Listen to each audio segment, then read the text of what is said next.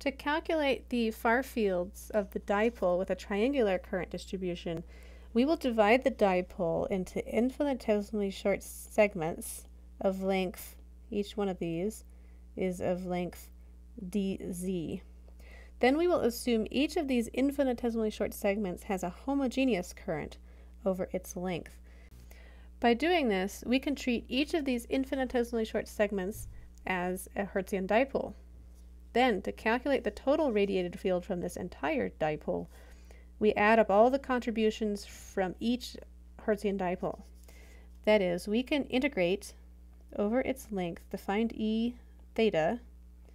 We'll integrate z equals minus L over 2 to L over 2 of dE theta. And this dE theta is the contribution to the electric field from each Hertzian dipole segment.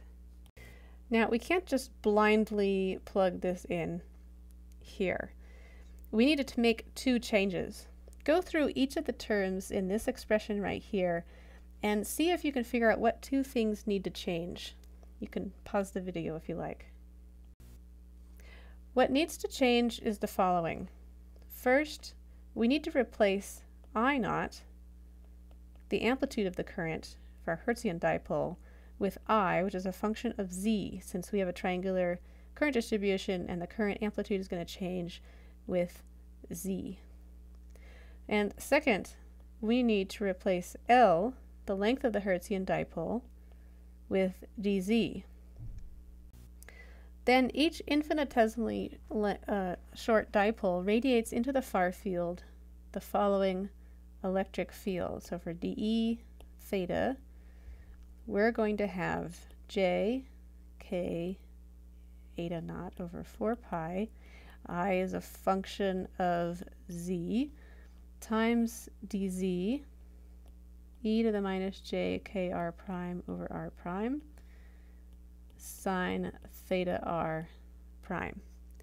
And then to simplify things, since the antenna is electrically short, it's still short, even though it's not quite as short as a Hertzian dipole, so we're going to assume r is about equal to r prime, so that our whole dipole is approximately at the origin. And so everywhere where there's an r prime, we can put an r. And we're also going to say theta r prime is about equal to theta. So incorporating these into our expression for the total E from the entire dipole, we get jk eta naught over 4 pi r e to the minus jkr sine theta.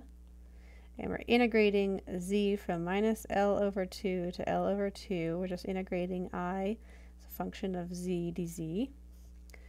And here, we can solve this integral by finding the area under the current function.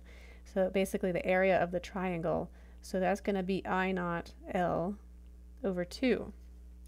So then in the total far field from the short dipole that we have is, we get about j k eta naught I naught L over 8 pi r e to the minus jkr sine theta.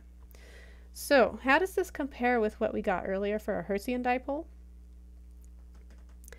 The radiated far electric field for the short dipole with a triangular current function, what we have here, is the same as that for a Hertzian dipole.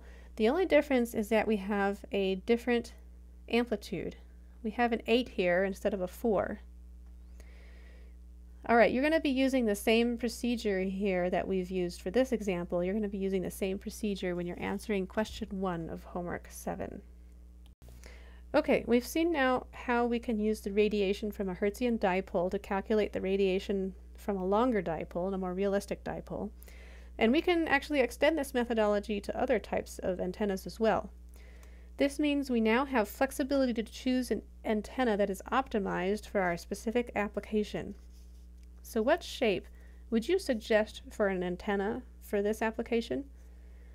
We might imagine a dipole antenna is not really ideal because it would probably extend at least a little bit wider than the transmission line itself. This is because one of the dipole arms would have to extend outwards from the outer conductor especially. So this means we not only have to make an incision to fit the transmission line into the body, but we would also need a wider incision to fit the wider dipole antenna in as well. So spend a minute brainstorming what kind of an antenna shape might be more ideal for our situation.